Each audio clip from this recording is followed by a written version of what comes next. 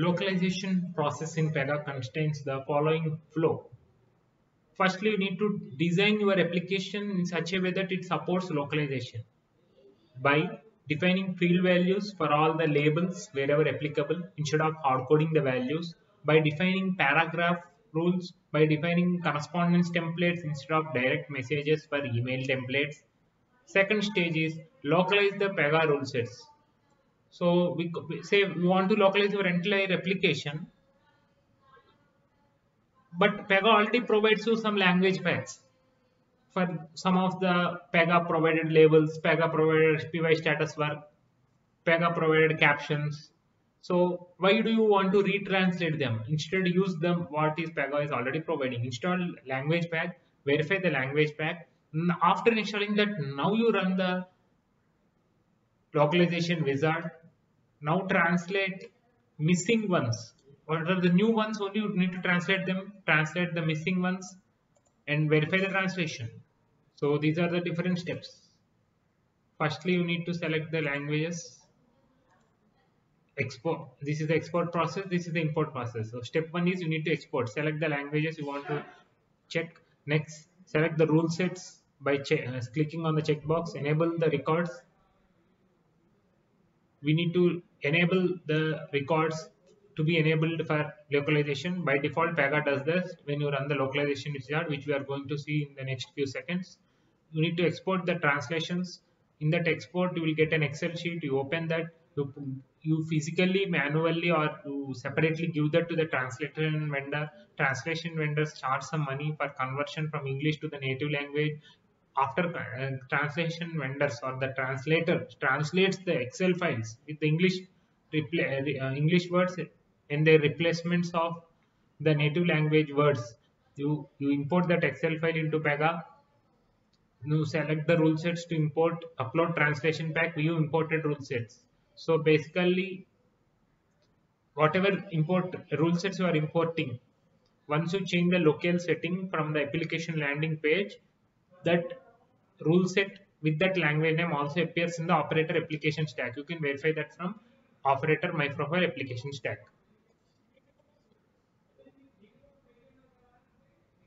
First step is go to configure system localization, translate to new language. Select the language that you want to translate to. Say for example, I want to translate it to Spanish, Espanol. Add that, click on add to add that language. If you want to retranslate some of the existing translations which are already available in your system, please select this checkbox. But why do you want to retranslate when they are already available?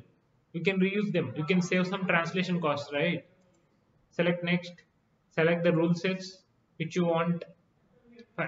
So as you can see here, this is your topmost application layer. This is your built-on application layer. As you scroll down, you will even get your other built-on application layers, framework application layers. You will even get the Pega platform, but you need not translate Pega application because Pega already provides language paths for the rules in the Pega rules application.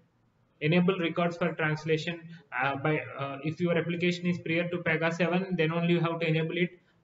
But rules created in Pega platforms after Pega 7 are automatically enabled, but still you can run this wizard. When you run this, when you click on this, you will see this progress bar. Basically, Pega will open each and every field value, HTML rule, paragraph rule, correspondence rule when you click on this, and will enable the checkbox in the backend. After this, you can press next. These are the HTML records, and these need to be done manually. We cannot use this wizard. So for this, you have to give this HTML record itself manually to the translation vendor. No, next you can download the translation. So basically, when you click on download, as you can see here, a file will be downloaded in your browser. You note this case ID for future reference because we will resume this wizard.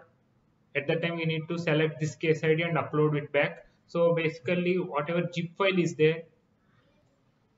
So basically, this is the file that we have downloaded .zip. If you see here, there is translation files. Text to translate .xml is there, but we want to open this using not using XML, but we want to you open this using Excel sheet. For that you need to extract this. So this is the current zip folder that to extract this. Then you will, instead of .xml, you will get an Excel file here. As you can see here, this is the same file, but what I did is I have extracted it. As you can see, I have extracted a normal file from .zip file. So now when you open this file, you are going to get text to translate XML. Instead of XML, you can open that in Excel. So you can click here, right click, edit. So that Excel sheet opens. So these are all the base things, that is field values, uh, PY captions, PY label, PY actions, action label, everything. Here you can write your Spanish transaction here. Once you are done with the thing, you can save it. So after saving, again you zip it. This entire all folds as it is. Again you zip it, and that zipped folder you have to import in the next screens. So for example, now I'm writing the translation for name, street, city, latitude and longitude, state as well.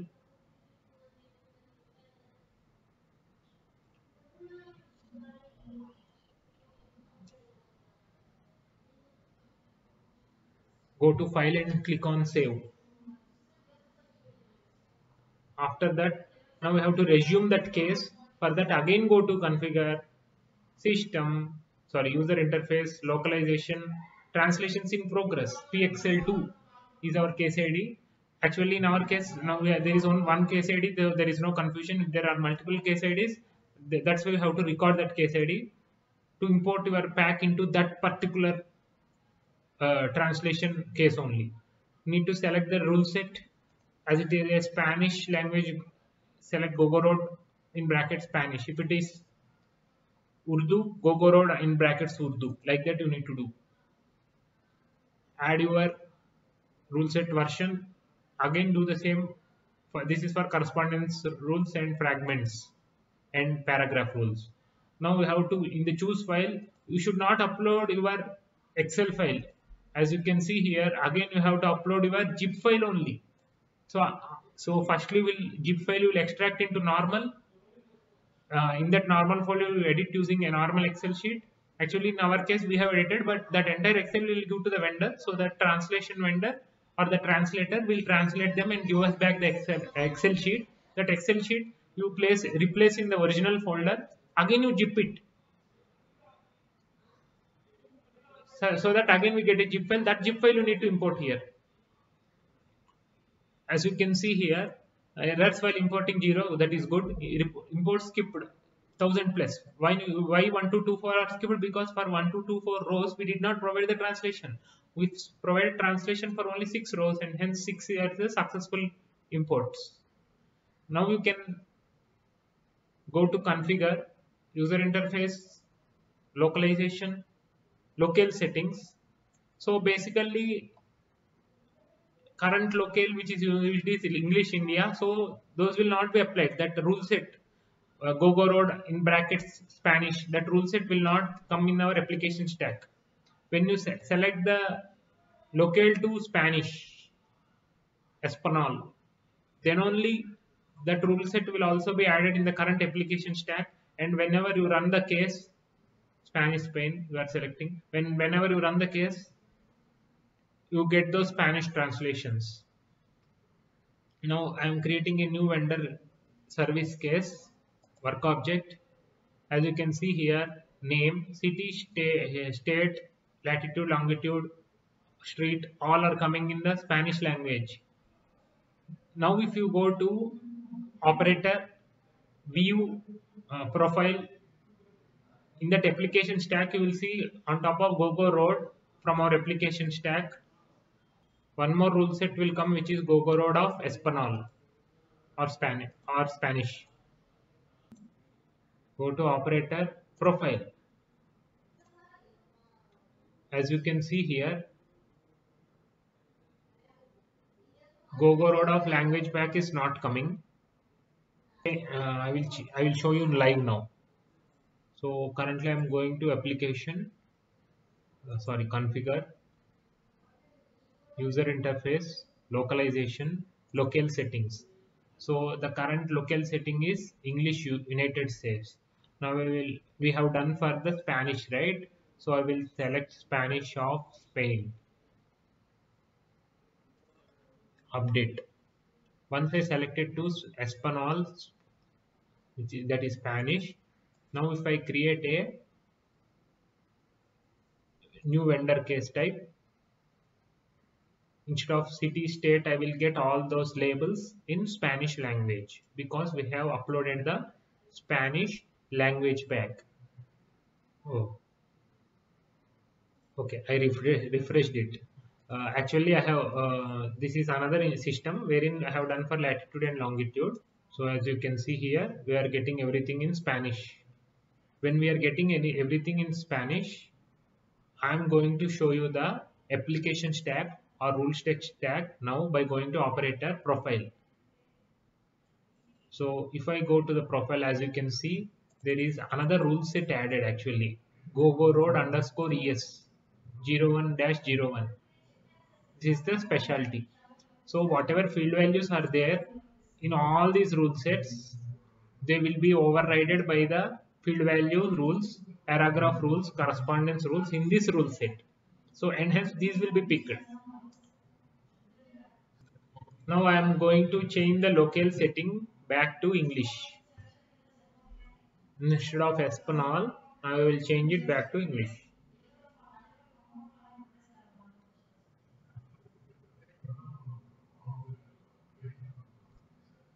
Or maybe, okay, English, US. Now if I launch one more here, instead of getting in Spanish, I will get in English.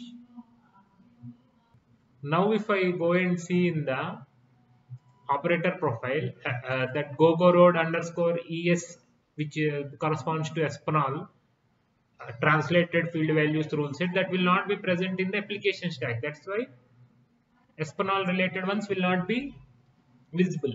So if you see in our application rule, we will not manually add those language pack rule set in either case. Pega will automatically insert into the application stack at the top most corresponding language rule set once that local setting is selected from the configure, user interface, localization, local settings landing page. Thank you.